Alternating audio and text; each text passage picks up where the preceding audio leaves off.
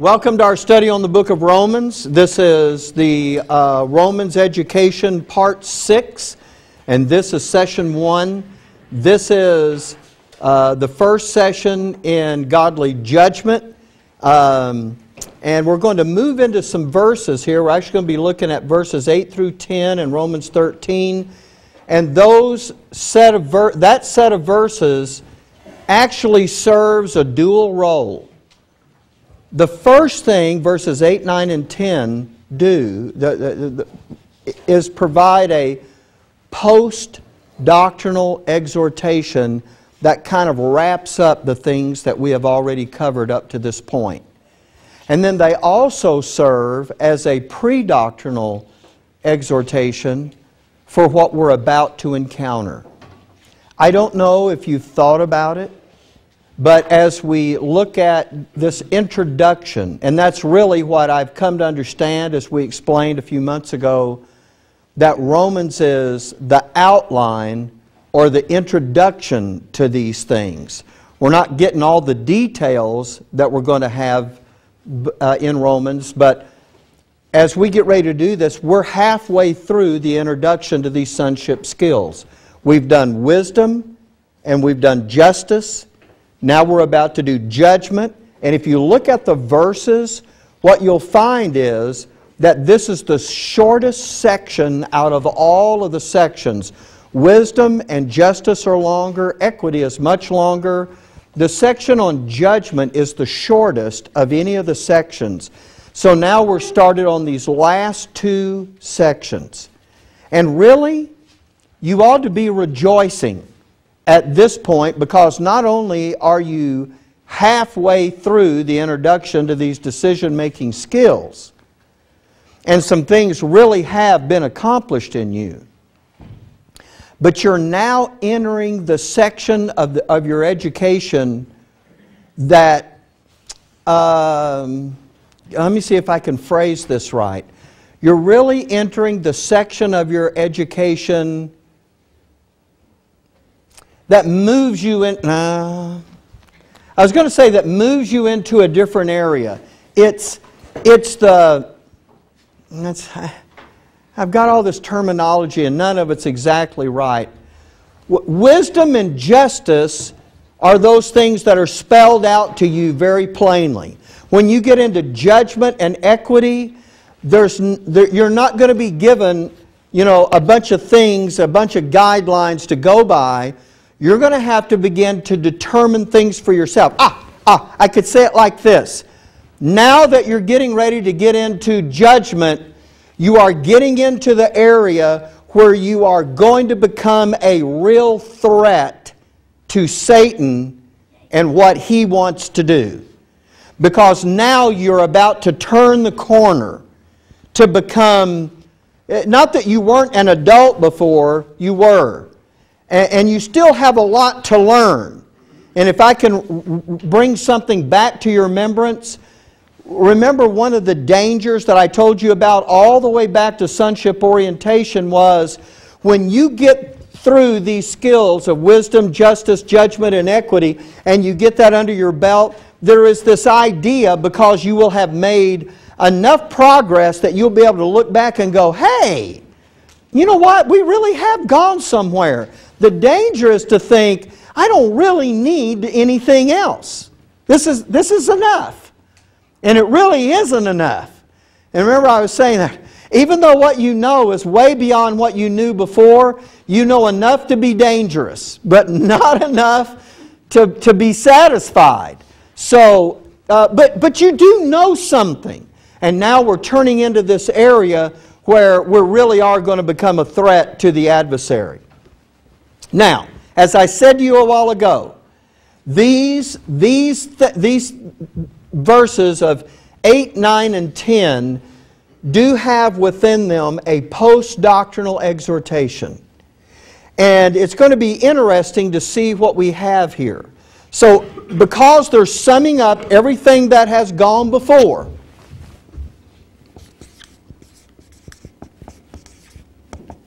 let me show you something. And this is not for no reason, and it's not for the purpose of review. This is for the purpose of getting all of this straight. I bet that's coming out light on the camera. Let me try a different marker and see if this doesn't do better. That's not much better, is it?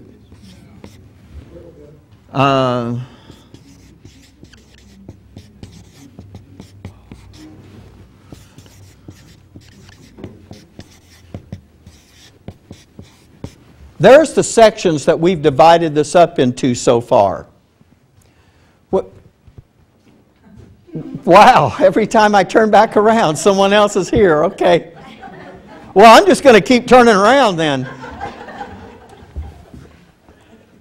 There's something I left out as we went through this. There's a couple of things I left out. I need to fill them in. That's one of the reasons that we're doing this, because what is about to happen in verses 8, 9, and 10 is all of this is going to be taken now, and it's going to be summed up into a post-doctrinal exhortation. And I want this to be fresh in our thinking. And so, in Romans chapter 12, verses 1 and 2, because what we were calling these were the attributes of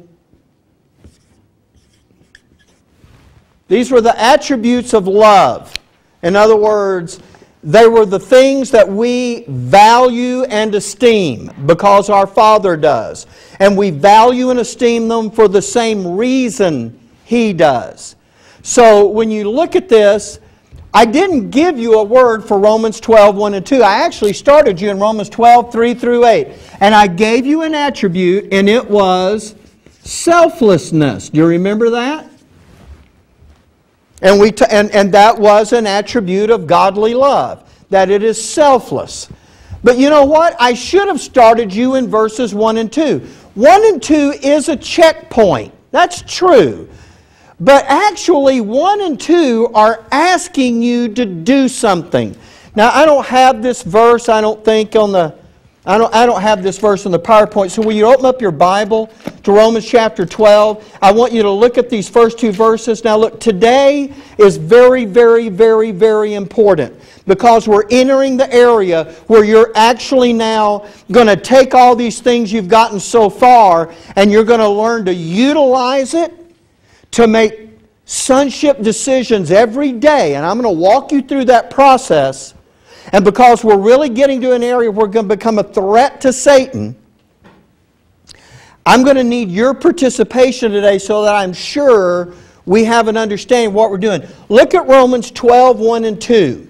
I beseech you therefore, brethren, by the mercies of God, that you present your bodies a living sacrifice, holy, acceptable unto God, which is your reasonable service. And be not conformed to this world, but be ye transformed by the renewing of your mind, that you may prove what is that good and acceptable and perfect will of God.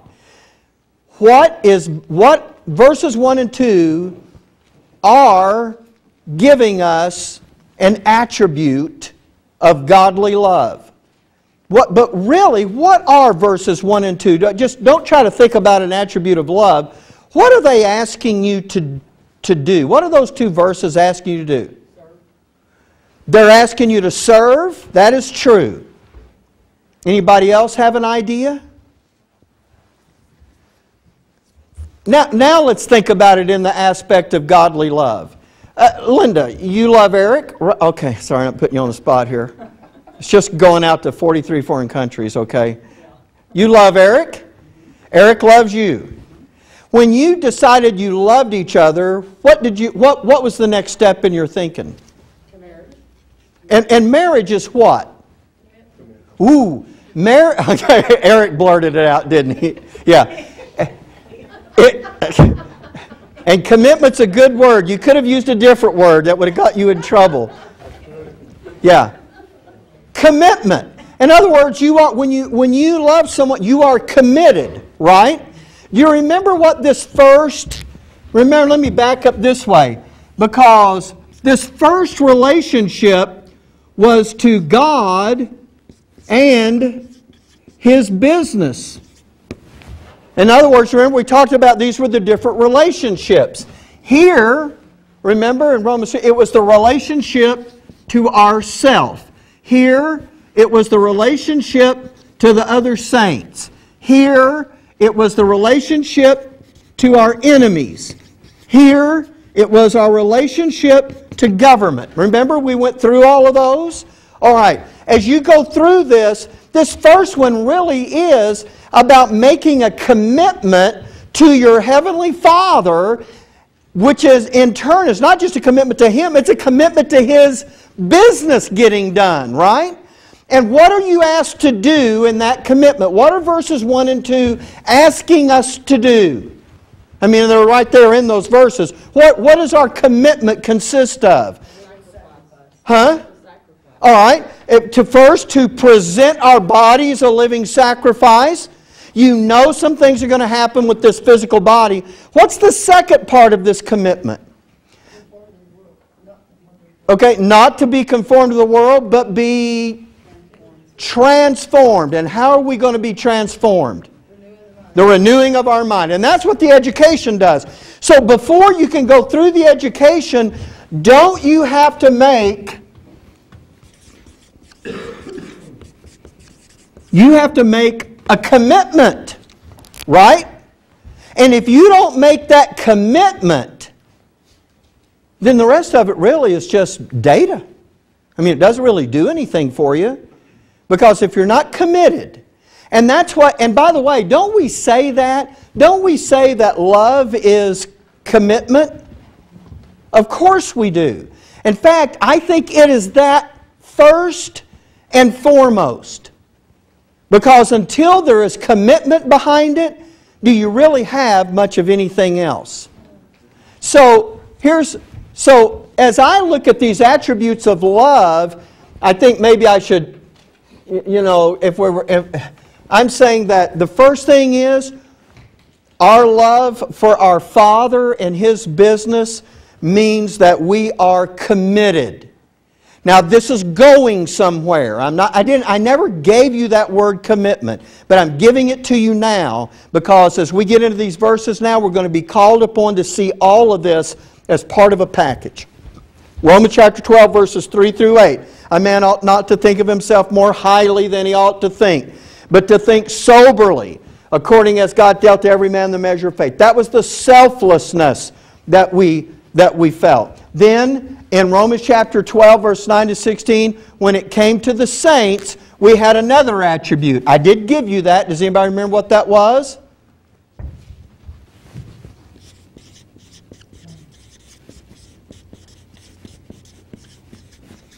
Loving kindness. Remember that? We had that kind. We talked about what it meant to be kind. He talked about brotherly love. The word kind has the word kin in it. It was the love that you have for people who are members of your flesh and blood family. But this is not talking about flesh and blood now. It's talking about loving the other saints with this kind of love, this kind of depth of commitment. So it was the loving kindness. And then we came to our enemies.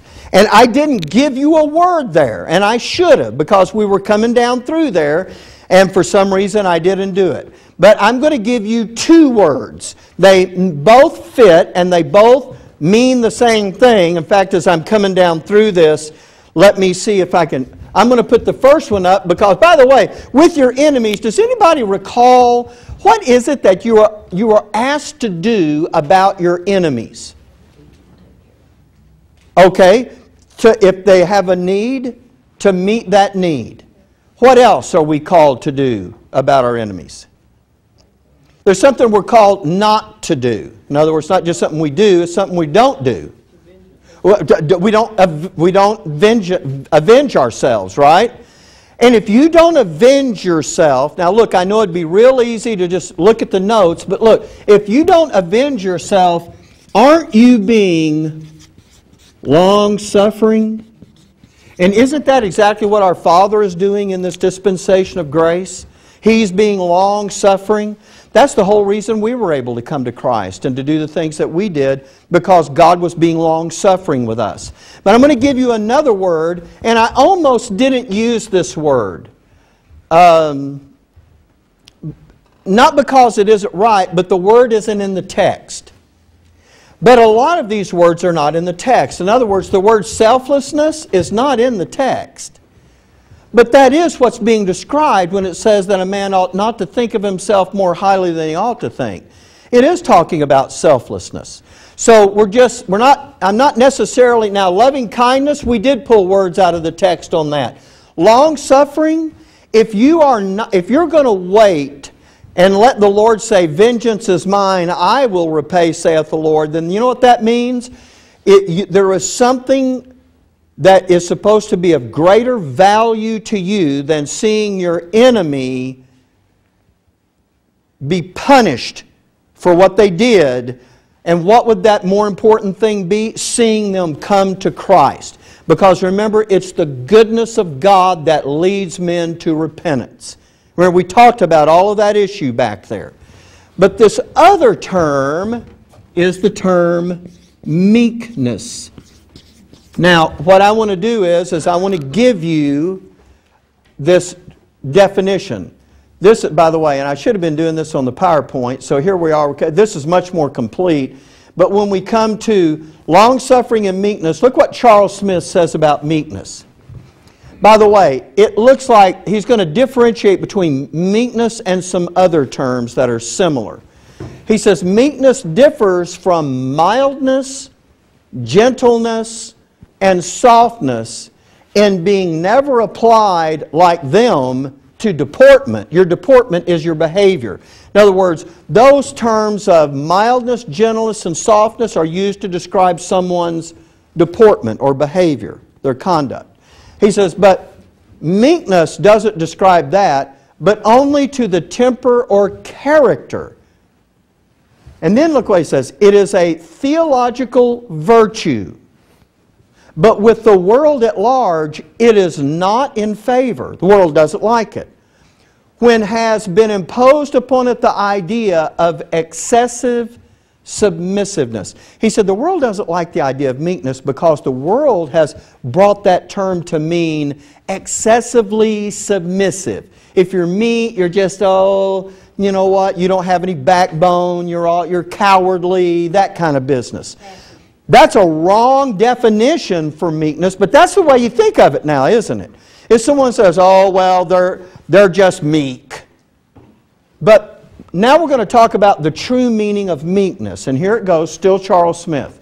Meekness results from the absence of arrogant self-will or self-assertion. It is the quality, look what he says, this is great.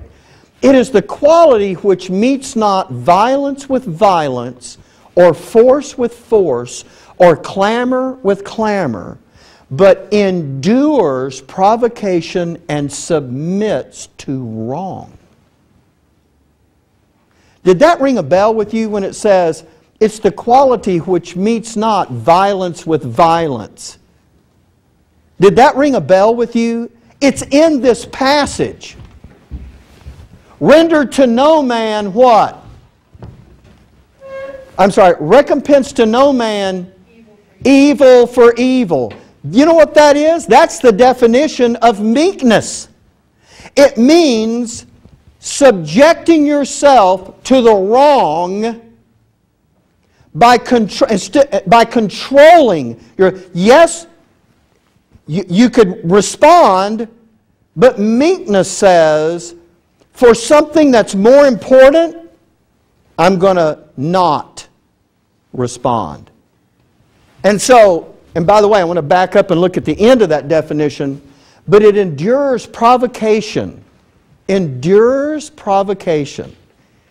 You ever had something that just, you know, it would be the old equivalent to the finger in the chest thing. You just can take it so long, you know. Well, you know what? Meekness doesn't mean you're afraid, and it doesn't mean you're cowardly. Meekness means you have chosen to endure the wrong that has been done to you and not to exchange violence with violence or evil for evil. You're choosing to do this. And we're not choosing it from the world's point of view. We're choosing it from our Father's point of view because we want something to be done in the life of our offender That's what we're doing it for. And that's the important difference to make. And so what we do is we value and esteem what our Father wants to do in the life of our enemy more than we want to see them be punished for what they have done. Everybody with me on that so far? Okay. That brings us now to the next one in Romans 13, 1 through 7. And when we were there, I didn't give you a word for that either. And I have to tell you, this gave me some consternation. Because as I searched for a word to do this, and I really think this is the right word, but this is a word, look, I'm just going to be honest with you. Nobody else in sonship circles is going to agree with me on this. I'm just going to tell you now. That's okay. Because I'm looking at every one of these attributes of love as what we are supposed to have for each of these areas of relationship. In other words, this is how we feel about God and His business. This is how we feel about ourselves. This is how we feel about the saints. This is how we feel about our enemies. And now this is going to be how we feel about government. This is not about how government feels about us. Are you with me there? Because that's the attribute that's been used here. I'm not going to use that one because that turns it around. This is not, because the attribute that's normally used here is benevolent goodness, because that's what government is supposed to bestow upon its citizens, benevolent goodness. But this is not talking about how government feels about us. This is talking about how we are supposed to feel toward government. And I've chosen a word that you can probably replace with a better word. There's probably people that are going to watch the DVD, they're going to understand what's being said, and they're going to say, hey, I understood why you used that word, but there's a much better word. So there may come a day when I hear what that word is that I go, you know what, that is a much better word, and I'll start using it. But until then, this is the word I'm using, and I'm going to show you. And the word is propriety. Propriety is a word that means proper conduct. Now, I'm going to give you this definition, by the way, because in the Oxford English Dictionary, now there's the propriety. Now, this is my definition. I'm putting it very simply in a nutshell. Then I'm going to give you the OED. Property is conduct befitting the situation or circumstance. If you're going to a wedding, what do you do? What, you dress up. Why? Why? Well, because there's a proper conduct that befits the occasion, right? If you're going to the beach, you don't put on a tux. We're going swimming, everybody get their formal stuff on. Come on. Propriety means that the thing you're doing befits the situation or the circumstance properly. There are certain things that you do. There's certain. We've kind of lost that a little bit in this country these days. But when I was growing up, let me tell you what my parents. Let's suppose my folks were sick. And we did one of those few times when we didn't go to church when I was growing up. We always went to church. We never didn't go to church. But on those few occasions when we didn't go, well, I guess I can't say we never did because there was a couple occasions when we didn't. But on those couple of occasions, well, you know what? I wasn't sick. You know what I wanted to do? Go out in the backyard and play. But where I grew up, we were the last house on the block right beside a church. We were right beside a church. And the church parking lot, they actually pulled in, you know what a hurricane fence is, chain link fence. They actually pulled in right along facing our chain link fence as it went down the backyard, and they pulled up facing our front yard, but there was no fence in the front yard. So they just pulled up close to that, and they parked there, and they parked there, and the church building was there. My mom would say, you can't go out and play. I go, but I'm not sick. She goes, yeah, but people are in church. Now, I thought, why? But you know why. Because if I'm out in the yard playing, when those folks come out of church, they look at us like we're heathens, right? Well, those people, you know, so Mom was not going to do that. Now, I'm not saying that's probably a better idea of propriety is when my kids were little, I can remember wanting to teach my kids about proper things. So I taught them to say yes, sir, and no, sir, and yes, ma'am, and no, ma'am. It was remarkable the number of people that would hear my kids and would go, wow. I can remember preaching in the Bahamas one year. We had a missionary there and they had a church in the Bahamas. And I remember going to the Bahamas. And the kids went one year. The first year they didn't go. But the second time I went down there, I took the kids. Now, I had to pay for the kids to go. But we took the kids down there and they would say yes, sir, and no, ma'am to everybody. And I remember one of the ladies in the church saying, how nice that your children do that. We can't get our kids to do that. I'm thinking, then you're not trying very hard. You know, you know what? I insisted that they speak to people with respect. My grandbabies are running now, and it's so much fun to watch them. I'm telling you, well, and when they answered the phone, I taught them to answer the phone this way. McDaniel residents, Tracy speaking. Identify who they are. I remember making a long-distance call back to home when I was gone one time, and Tracy answered the phone, and before I hung up, the operator came back on. She said, I just want you to know you have the politest daughter. I'm just amazed that you, and I thought, this should be the rule. This shouldn't be the, you know, the outstanding except, okay, I'm just saying. But my point is, I would teach my kids propriety. I even got the boys, and I told them, I said, here's how you offer your seat to a lady.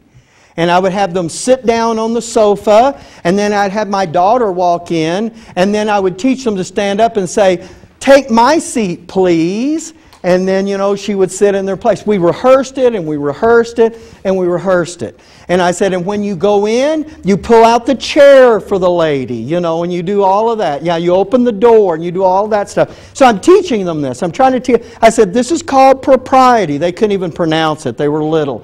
Okay. And so, you know, their mom was gone to a Bible study. When she got back, this was going to be their big chance, you know, to show their propriety. And so they're sitting on the sofa, and so in the door she comes, and so I told them, I said, okay, you know, here it comes, be ready, be ready. And they come in. When they come in, Mike Jr. stands up and he goes, take my seat, please. And I was like, oh, you know, she comes over and sits down and says, that is so nice. I think you boys deserve ice cream. Okay. They ran ahead, climbed up to the table. There was no more pulling out the chairs, opening the doors. Propriety was over.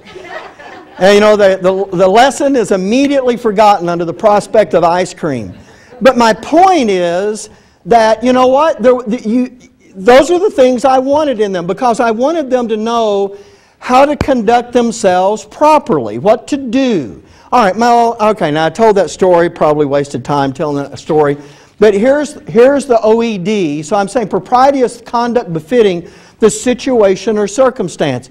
The Oxford English Dictionary says propriety is fitness, appropriateness, aptitude, suitability, appropriateness to the circumstances or conditions, conformity with requirement, rule, or principle, rightness, correctness, justness, isn't that the word to go in there?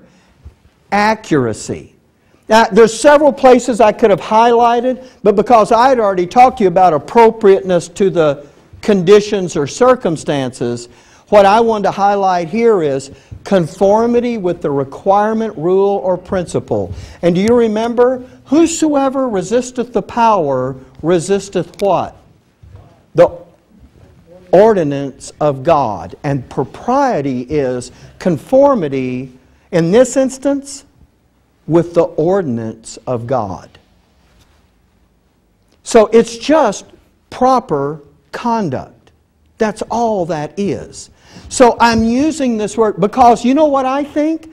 I think love has proper conduct. Now, I do realize that it is easy in certain relationships to take, you know,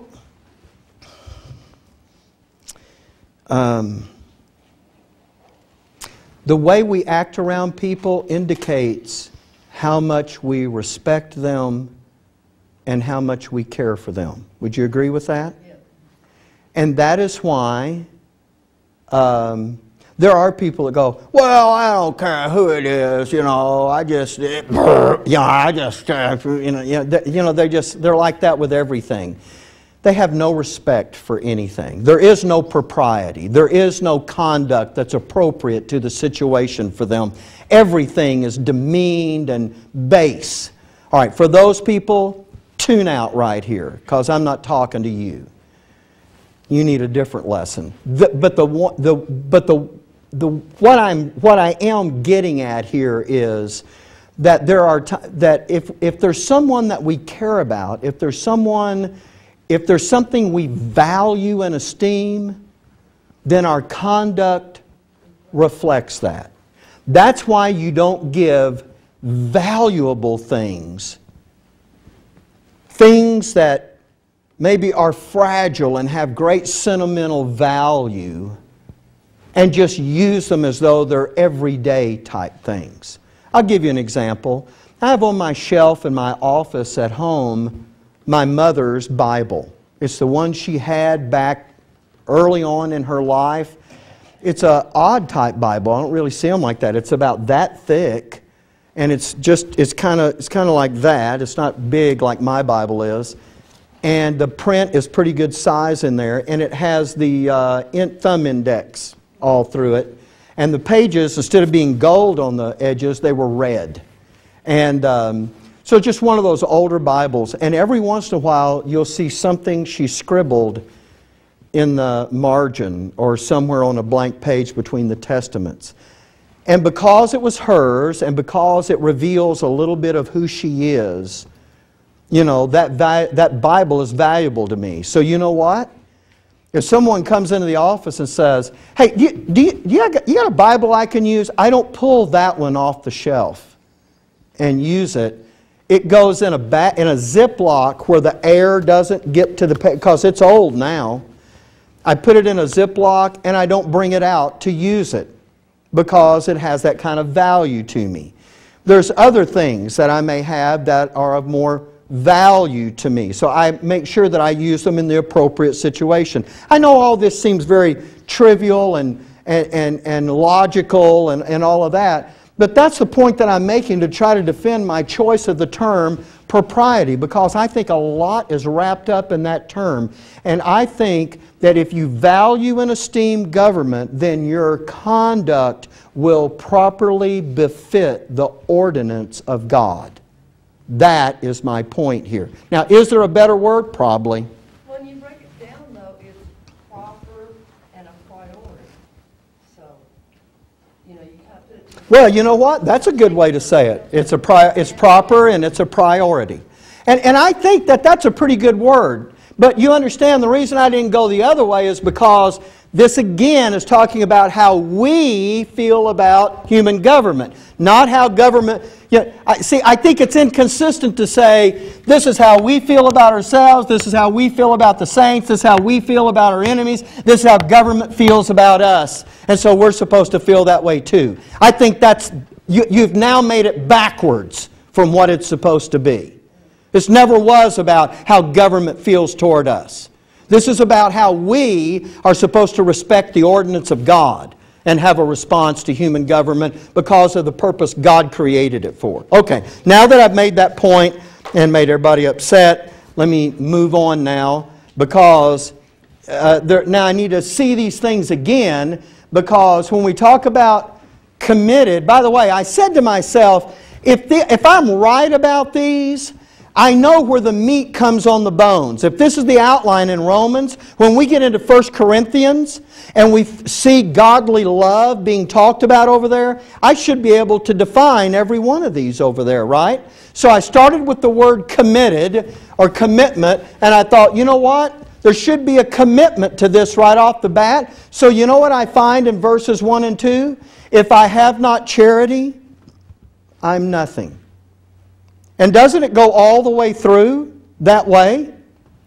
So I think that's the issue of commitment. So when we make a commitment to our Father, we're committing to be transformed by the renewing of our mind, and that means we will take on what He loves for the reasons He loves it. I think that's the commitment. I do. Here's the next one. Selflessness. I found it in verse 5. Charity seeketh not her own. That's selflessness, isn't it? So there it is. So, that's how we think about ourselves. The next one, loving kindness. And that's exactly what it says in verse 4. Charity is kind. So there's that. And then, long-suffering or meekness. Well, here's what I found in verse 4. Charity suffereth long. Well, there's your long-suffering. And then, as far as meekness, look at verses 5 and 7. 5 says, is not easily provoked. And then verse 7 says, endureth all things. And those are the issues of meekness. And then, when we get it to propriety, proper conduct, befitting the situation or circumstance, charity doth not behave itself unseemly. I find every one of those in Corinthians. By the way, I didn't have to change them. I only thought about going to Corinthians later, and it just turned out that, you know what? There they all were, sitting over there in Corinthians. So I felt pretty good about how that all worked out. And so, now, seeing all that, and I know the buzzer went off, I know that. But look, let me just read this first verse now, and we're going to start to tie this together when we come back from the break. Here we are, Romans 13:8.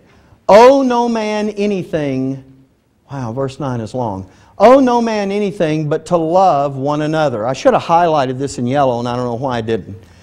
Owe no man anything but to love one another. You know what he's doing? He's going to sum all of these attributes up, and he's going to say, this is what we owe people, is to love them. For he that loveth another hath fulfilled the law. Now, Paul is not advocating that we go under the law. But remember, was there anything wrong with the law itself? No, the law was righteous. And he's going to say all of the things that are found in the law are actually wrapped up in this concept. Because look, verse 9. For this, thou shalt not commit adultery, thou shalt not kill, thou shalt not steal, thou shalt not bear false witness, thou shalt not covet. And if there be any other commandment, it is briefly comprehended in this saying, namely, thou shalt love thy neighbor as thyself. Now we're going to have to come to this when we get into the details of this. We're going to have to define to you what a neighbor is. Because a neighbor is not just the person that lives next door. We think of that person as our neighbor when the Bible uses this term. Verse 10, love. See how we've stayed on this love issue here? Love worketh no ill to his neighbor. I knew someone that would look at that and say, your neighbor is the one that lives next door to you, so you can't do it to the guy that lives next door, but you can do it to the others. This is not trying to limit who you have to be nice to, okay, or who you have to love. Love worketh no ill to his neighbor. Therefore, love is the fulfilling of the law. Why would Paul even say this? Why would he even bring the law into it? Well, we are going to have to explain that so that you understand it completely. But you do understand that if someone comes along and says, you know what, the fact that you guys are not under a law, you can do whatever you want to do, and you think God is happy with that, Paul is going to tell you, no, you know what, we're not under a law, but because of what is being put in our inner man, we are fulfilling the law by these things. We're not lacking anything here. No one can look at that and go, well, if you guys are under the law, you know what? You'd be doing everything God wants you to do. This is exactly, because you know what he just got through telling you? Everything in the law is wrapped up in that one saying. There it is. So we'll come back, and we're not going to do that today, but we are going to look at why Paul takes us into the law. And so when we come back, here's what I'm going to do.